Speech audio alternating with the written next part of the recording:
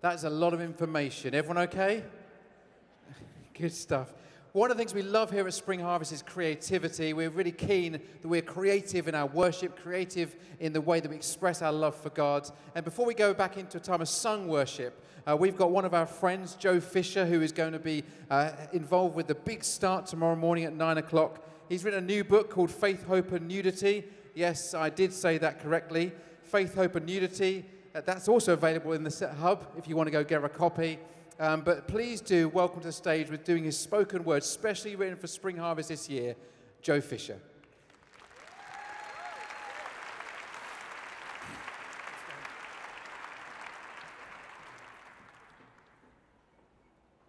I gave my wife a list today.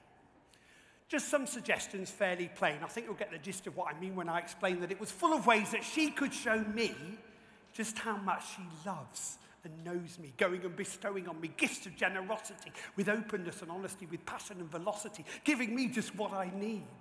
But honestly, that's not what I received. Just total animosity. It doesn't take a genius to guess what happened next. She was perplexed and vexed. My selfishness and needs are met without the keenness to invest in her. It's stressful, yes.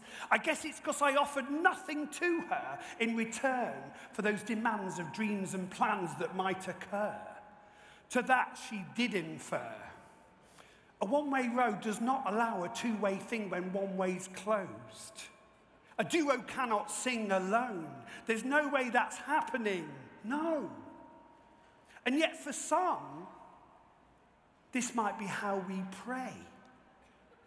A wish list, you could say, that's left at heaven's door without the thought of what we give back in return. And yet God yearns to give us good things if we open up our hearts and minds. A true relationship combines the talking and the listening. Not just producing lists, expecting gifts, glistening off the juicy bits without the graft. It's daft to not give back. Because after all, we are his. This love, it's not a tit-for-tat thing, but a true love at all cost thing. Safe from loss, Jesus' cross has offered intimacy. So talk to God, he's listening, but listen back and see that he has so much that he wants to say. Our prayers can be unlimited. Unlimited. No barriers or walls today. His grace allows us access to a God who says, come close and be my friend, let's chat. There is no end to that. No rubbish signals, nothing sending, nuisance calls, now unfriending. No. True connection is here.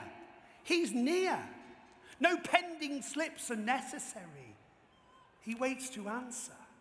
Let's be ready to open up our hearts and speak while seeking what God has to say. And into heaven, we will peek. It's time to talk right now. Let's pray.